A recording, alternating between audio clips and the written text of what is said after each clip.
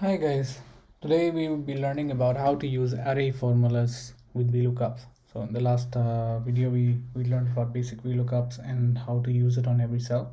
However, today we are going to use it for an entire range of values. Array formulas are a lifesaver, especially when you're dealing with high number of databases and bigger databases.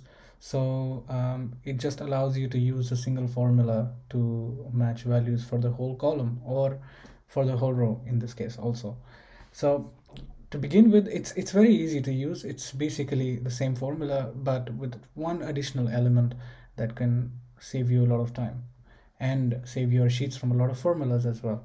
So let's go ahead and try to understand how to bring the value for the price for the table. In this case, we have two tables. One of them has listed shop items and the other one has its respective IDs, its price, its category that it falls under. So let's get started and try to use a normal VLOOKUP. Then we'll go ahead and try to use like an array formula, and I will probably show you about how to bring multiple values in this case as well. Not just one column, but more than one.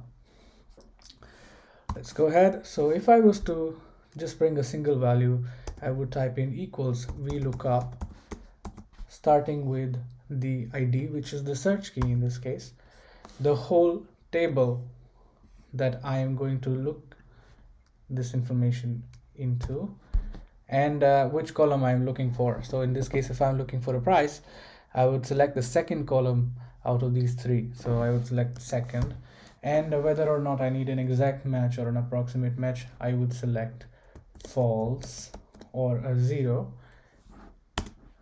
and there you go. Now let's ignore that.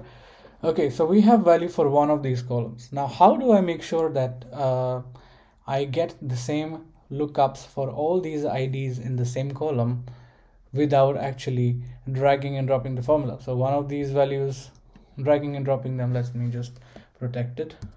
You can select it and press F4 to protect it. So if I go ahead and drag and drop it, it can do this solution, but in this case every cell has a formula in it, so I would prefer not to do that, and I would just put the formula once and make sure the whole column has this value. Now all I need to do is, before VLOOKUP, I would type in array formula, and instead of A4, which is just one cell, I will select the entire range where I want to apply this formula to. So instead of A4, I would just select A4 to A19. Nothing else changes. And I select it, and here I have all the values for this particular price. I'll just put the currency here. Okay, there we go. So we have the entire value, and you see here there are no formulas below, but still the values work. So this is quite helpful when you're using databases with thousands of rows, and you would avoid to use formulas for every particular cell. There are certain advanced methods for this as well. For example, if I was supposed to not use this particular formula for the whole column but for a whole row, which means if I need to bring in more than one column out here, then I would have to make some more changes to this particular formula. So as we used the array formula here, and we edited the search key, which is, rather than just having one cell, we're using the whole cell value, we can even create multiple columns within the formula. So when we are selecting, let me just go ahead and do it again for you. So let's start with an array formula, and then we look up one value, and then I go ahead and select the whole range of data that I need, which is this.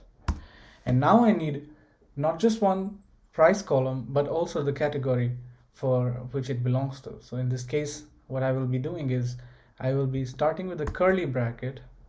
I will be saying to bring me the second column and the third column and closing this curly bracket. So I have created an array inside the table, and then we select whether or not it should be an exact match. So let me just go ahead and select 0, which is an alternate to false, and see if I'm able to find it. So you see that we are able to find the price and the category that it belongs to with a single formula just by adding it. So let's go ahead and just do it for everything then. So what I will be changing over here is that the A4 that I have selected, we already have the array formula, but the A4 that I have selected, let me just look up for the whole set of IDs that I need to search at the moment. So A4 to A19, I need the second and the third column, which is the price and the category, to be listed here. And there you go, one formula and no other formulas, but the job is done in one quick instruction. That's cool, right? Now what I can do is I can even bring it in any order.